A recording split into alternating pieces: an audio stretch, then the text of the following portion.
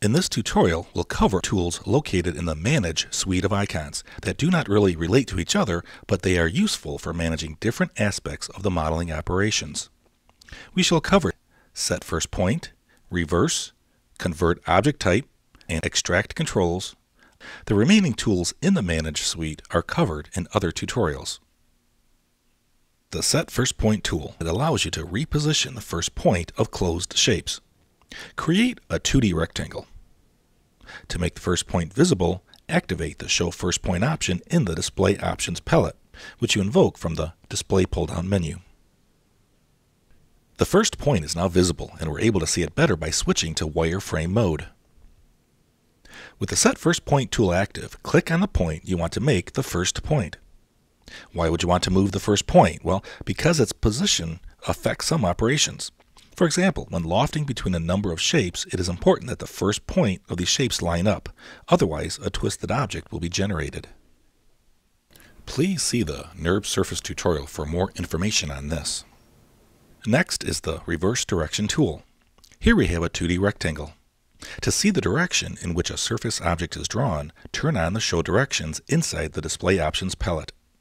Observe the direction arrows are going clockwise. To reverse them, simply click on the rectangle with the Reverse Direction tool selected. How is this operation useful? More or less the same way as the Set First Point is.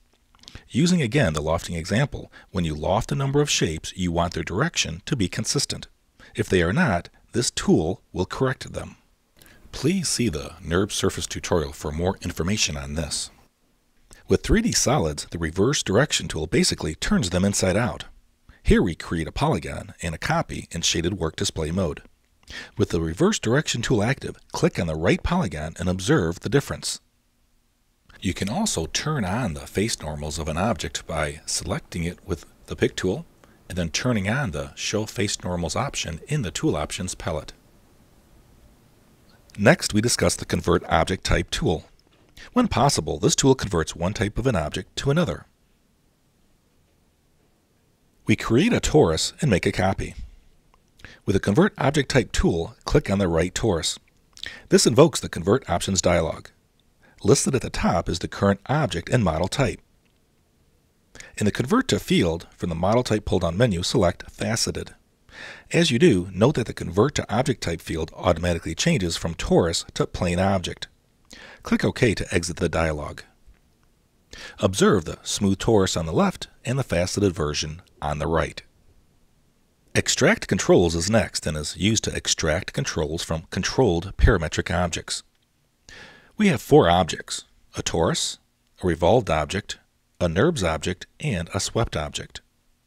With the Extract Controls tool selected, click on each of them and observe the result. The torus has no controls. As for the remaining objects, the Extract Controls tool extracted their original source shapes. And this concludes Manage tutorial.